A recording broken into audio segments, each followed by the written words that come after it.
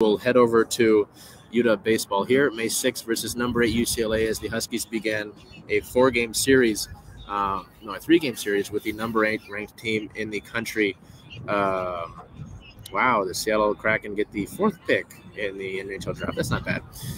Anyway, May 6th versus number 8 UCLA, winning that game 7-1. Player of the game number 1, third baseman Michael Snyder, going 2 for 3 with 2 runs and 4 RBIs while hitting a home run.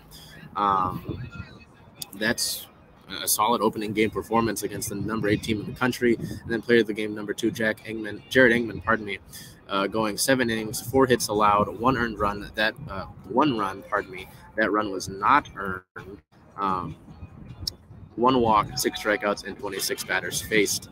May 7th versus number 8 UCLA, a 5-4 win, securing the series win over UCLA.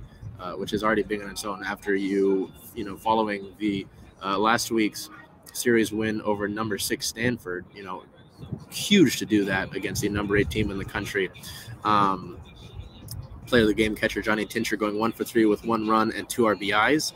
And then May 8th versus number 8 UCLA, a 4-3 win. Player of the game shortstop Cam Clayton going 1 for 5 with 1 RBI. A walk-off single in the bottom of the ninth is the reason that we select Cam Clayton for that Player of the Game award. And UW gets the sweep over the number 8 team in the country, which is insane to think about. Last week, we kind of talked about, hey, is UW baseball turning the corner after the series win over number 6 Stanford? They sweep the number 8 team in the country in UCLA. It's a conference team.